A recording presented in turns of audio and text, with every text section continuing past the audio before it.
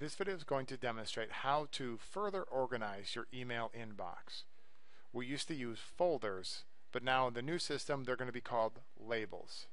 So what we want to do now is create our first label. I'm going to take my mouse to the left hand side.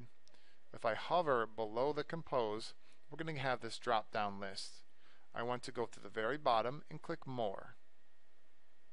To grab this little bar and scroll down, and I'm going to create a new label. I'm going to call this one link, so any of my link correspondence can be then put into this label. Click create.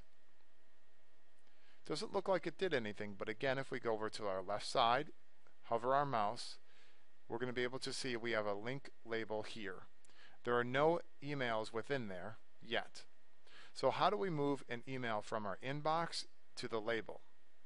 The easiest way would be to click the little box. You're going to have some additional tools that will pop up. One looks very much like a folder. So if I click that, it's going to give us some options. Where do I want to move this email to? I could instantly create a new label, but I don't need to in this instance. I can just click link, and it will be removed from my inbox and put into my link label.